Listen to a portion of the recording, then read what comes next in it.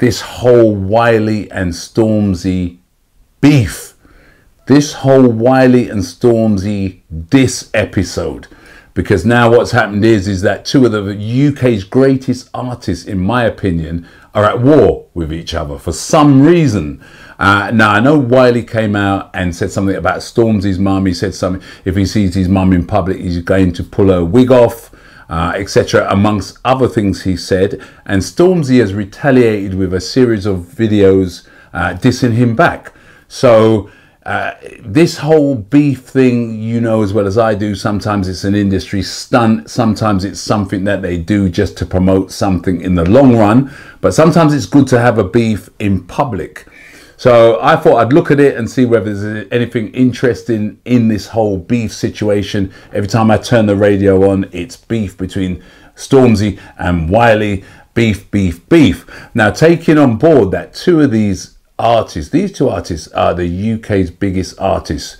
You know, Wiley is an MBE, which means a member of the British Empire. Beefing?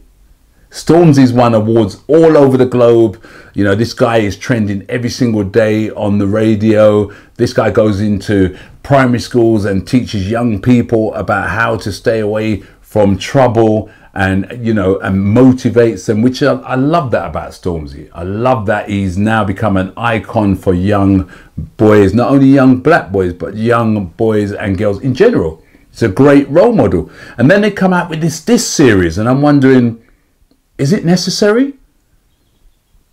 So I'm going to look at this track here called Still Disappointed. This is a Stormzy track called Still Disappointed. And this is in retaliation to Wiley's, let's call media threats. So I'm going to play this now, and I won't make any judgments until after I've seen it, or enough of it. And then we can start talking about whether or not there's anything that's actually, whether there's any substance in this, or whether it's just another stunt for the media. So it starts off with flames. I love that. Great looking video. Stormzy's still disappointed. Whoa. Whoa, whoa, whoa. Before we even get into the lyrics there, is Stormzy smoking a spliff? That can't be right. I didn't even know Stormzy smokes. Is Stormzy smoking a spliff? That's the first time I've ever seen that. Smoking a spliff and drinking a cup of tea in the beginning of a video. That's the first time I've seen that. Now, I'm just trying to imagine all these young people that Stormzy tries to motivate, and then they go and watch this video, and it starts off with him smoking a spliff. I don't know. Let's watch.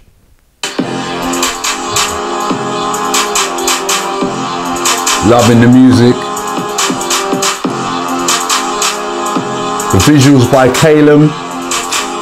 Wow, great visuals. Alright, one more dab and it's back to business. I'm a real G and your dad's a witness. Boy, Joe Bro and your sister begged it. I told that little bitch don't ask for pictures. Yeah, I do this thing for... Oh, now the swearing comes in, you see. So what I'm getting from this is that Stormzy's now called Wiley's little sister a bitch. It sounds like it's heating up. Fitness, put them Cowie boys and Rizzlers. Fallouts at the next family function. The Cowies are gonna have an awkward Christmas. So why you love to talk about mum so much? Where's yours? Where's yours? Let me just allow it. Let me just pause. No. Like I said, Wiley came out and said something about Stormzy's mum. You know as well as I do, the mum jokes don't go too far without retaliation. Now, if you're going to threaten to pull somebody's wig off in public, it's almost like fueling this retaliation. Come on, Wiley, you can't do that to somebody's mum. Oh, fuck that, man, I got a done the virus. Sorry, Wiley, you should have been the one to guide us. But since you wanna diss my mum so much, let's talk about why you moved your mum to Cyprus. That poor little woman was scared in a house car. You put her life in danger, you prick. Bricks and shots just fly through your window. You couldn't be the person to save her, you prick. Instead of you to squeeze the pump, you said... So it sounds like, this is just me, remember I'm older, I don't know this time, I'm trying to break this down. Sounds like somebody shot at Wiley's house, looking for Wiley, shot some bullets into the house, and Wiley has had to move his mum to Cyprus. So thanks, Stormzy, for telling us that Wiley's mum is now in Cyprus.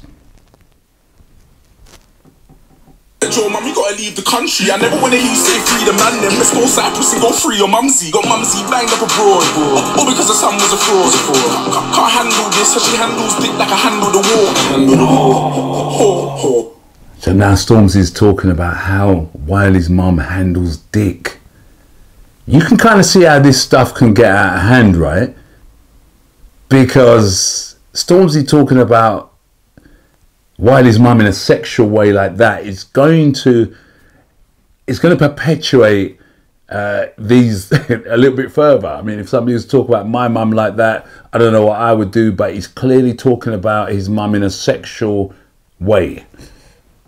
That ain't funny anymore, cause I'm not a happy bunny anymore. Then you really wanna bring it to your mummy anymore. So your dad can't defend your bro and you can't defend your mum, and I wonder what she thinks. All the males in your family are weaklings. Gather round, man, this is just a pre-drink. Ripping the weave off my mum's head, okay, well, that's a lie. What we telling facts or jokes? Oh shit, I forgot, this is grime, so say what you like then. That what the dubs, let's have a fight then. Don't mention them niggas, I don't like them. Fuck all them niggas, they ain't my friends, so don't hack them. Come on, Stormzy now. You were winning up to then. And then you started with the N-word. What's with the N-word? You are a UK sensation.